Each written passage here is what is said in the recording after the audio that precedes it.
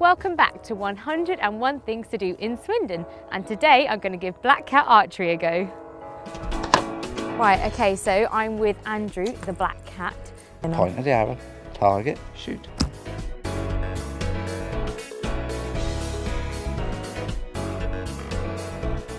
Maybe a little bit of set up. The Black Cat himself may have done the middle ones, but they've got another type of archery here, so I'm going to go have a go at the field archery.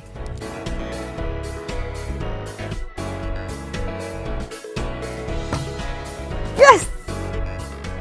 I've just had a go at target archery and field archery, and I'm starting to get the hang of it now, but make sure you come down because there are loads of different things to try and different bows. So the recurve is this one, which is the beginner's bow, but it's really great for beginners, but not just beginners. If you're a pro, just turn up and shoot. Prices start from just £10. It's such good value, such good fun.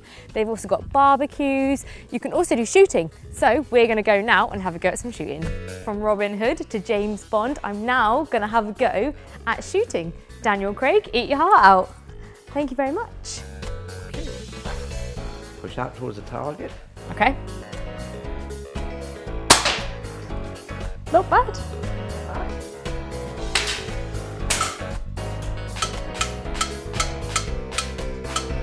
I think it's safe to say I've got a rather unhealthy interest in shooting. This is a really great place to come, young or old. There is so much to do, so many activities, and here is all the information you need. Black Cat Archery is located in North Swindon, adjacent to Roves Farm. There is on-site car parking. Absolutely everyone is encouraged to make full use of all the facilities, whether you're a real pro or a total beginner. Food is not available, so if you're planning on staying all day, be sure to bring your own sandwiches or grab a bite to eat at Roves Farm. For latest events, courses and prices, visit blackcatarchery.com. So there you go, another fantastic outdoor activity in Swindon. I'm Sam Malik for Swindonweb TV. See you again soon.